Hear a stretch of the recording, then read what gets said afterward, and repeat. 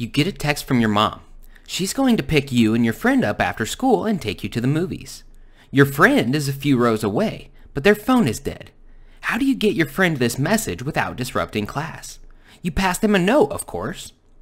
The messages passed in this scenario are very similar to the messages the cells in your body use to communicate and coordinate their actions.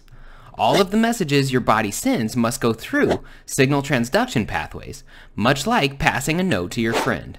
However, the signal transduction pathways your body uses are much more complicated. Plus, signal transduction pathway concepts will definitely be on the AP test.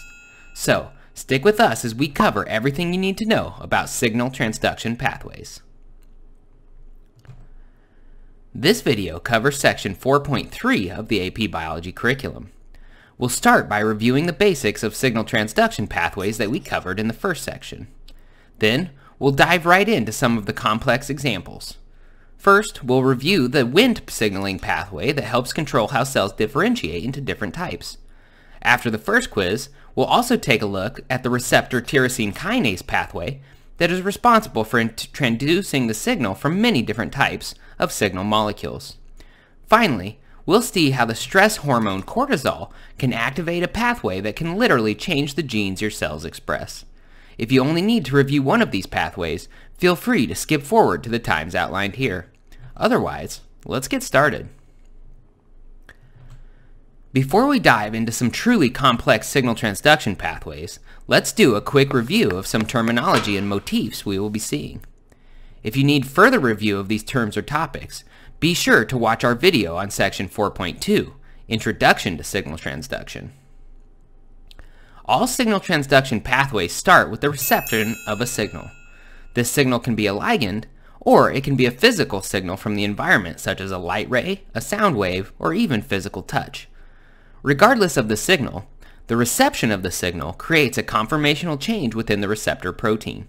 This can lead to a wide variety of reactions within the cytoplasm, a process known as signal transduction. Most commonly, this conformational change activates another enzyme.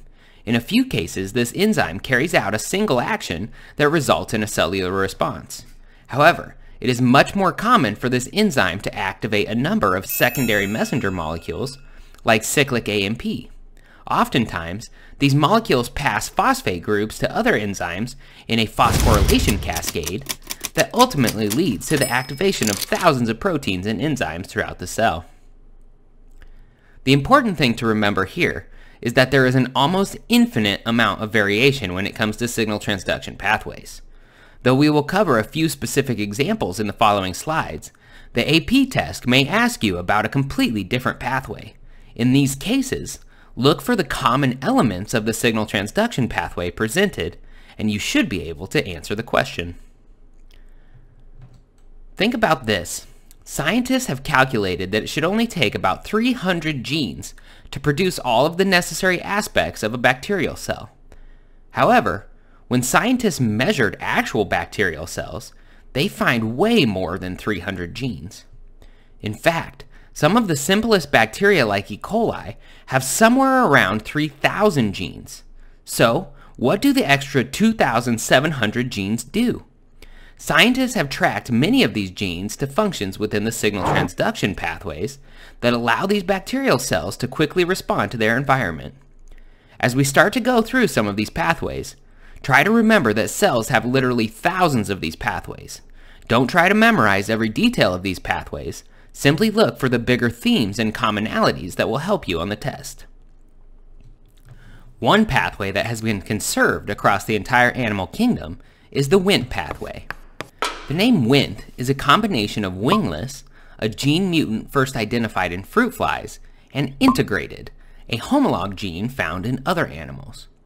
Since these genes both produce the same glycoprotein signal molecule, this molecule was named Wnt. Let's start by taking a look at what happens before a Wnt signal molecule is received.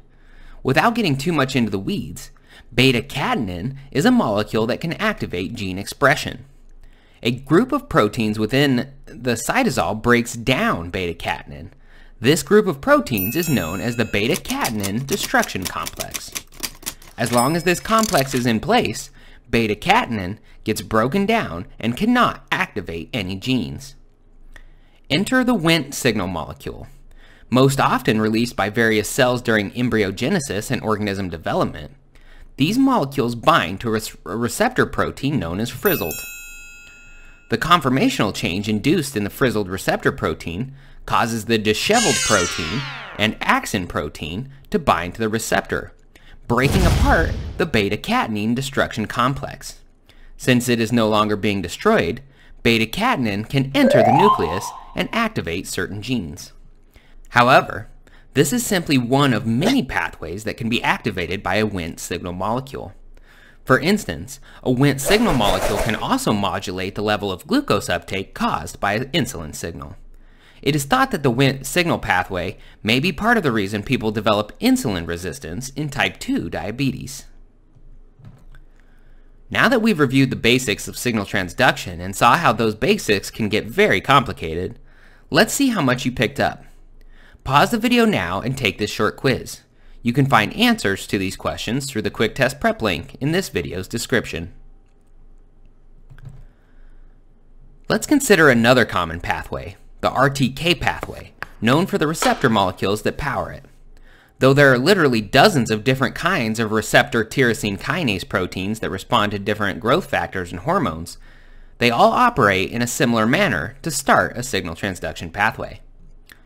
These RTK proteins typically sit individually on the cell membrane, but when a growth factor or other signal molecule binds to their extracellular receptor domain, two RTK proteins come together in a process known as dimerization. During this process, the two RTK proteins come together. The tyrosine kinase domain of the proteins do what its name implies. It phosphorylates tyrosine amino acids in the tail regions of each protein. In turn, these phosphorylated tyrosines can pass the phosphate groups to a large number of other proteins in a phosphorylation signaling cascade. For example, the JAK-STAT pathway proceeds as follows. The JAK proteins are associated with the RTK receptor proteins. When dimerization occurs after a signal has been received, the JAK proteins are the first to be phosphorylated. The JAK proteins pass the phosphate groups onto STAT proteins, which can then combine into complexes that activate the transcription of various genes within the nucleus. While the JAK-STAT pathway is just one of many pathways activated by RKT proteins and their respective signal molecules, it does show how complex patterns and phosphorylation cascades are sometimes involved. If you feel like the signaling transduction pathways that we've been talking about are getting too complex, you're not wrong. Now's a good time to take a break, grab a snack, and stretch your legs. When we come back, we'll look at one final signal transduction pathway, the cortisol pathway. If we take a look at the cortisol signaling pathway, you'll notice something interesting. The receptors for cortisol actually exist in the cytosol instead of on the cell membrane. However, since cortisol is a lipid-based steroid hormone, it can easily pass through the cell membrane. This is true of other lipid-based hormones and their receptor proteins. After cortisol binds to its receptor protein, the entire protein and cortisol complex enters the nucleus and starts the process of transcribing certain genes.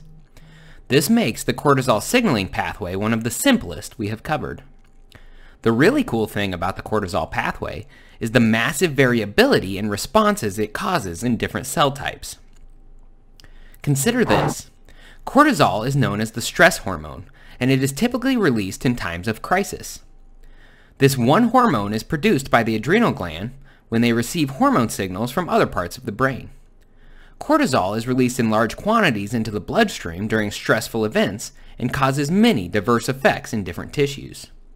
For instance, when cortisol hits cells in the liver, it causes gluconeogenesis, a process that creates new glucose molecules and sends them into the bloodstream. This gives a stressed organism the energy it needs to keep fighting. It causes the muscles to stop taking in amino acids, so that amino acids can be used for energy as well.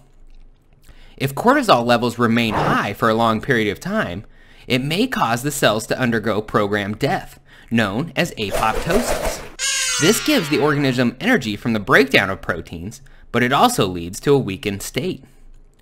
Cortisol can also weaken your immune system so that you don't have to deal with inflammation while you're stressed. However, this also means that you can get sick more easily if you have high levels of cortisol in your system for a long period of time. Like many hormones, cortisol is great in the right amount and devastating if you get too much of it. Now that we've covered a few more signal transduction pathways and cellular responses, let's see if you can answer some AP-style questions. Pause the video now and take this short quiz. You can find answers to these questions through the quick test prep link in this video's description. Be sure to check out the other links to find all of our AP Biology study resources. Thanks for watching.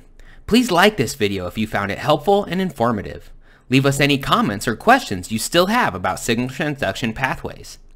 Be sure to subscribe to the Biology Dictionary YouTube channel to get access to all of our AP Biology videos and resources. Good luck!